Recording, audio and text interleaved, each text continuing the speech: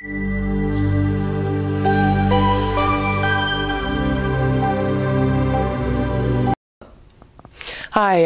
it's Lois Wales, President of MGEU, and we're out on the road, and I'm talking to many activists around the province.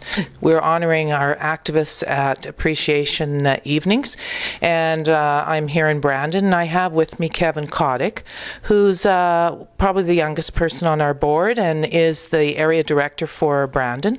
And tell me, Kevin, how have you enjoyed your experience on the board of MGEU?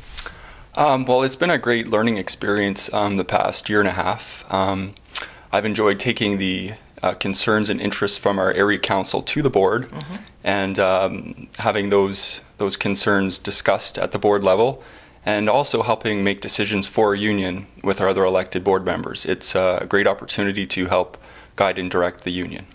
And Kevin, you are on our NUPCI Young Members Committee, and NUPCI, of course, is our national union, and they're looking at getting young people involved.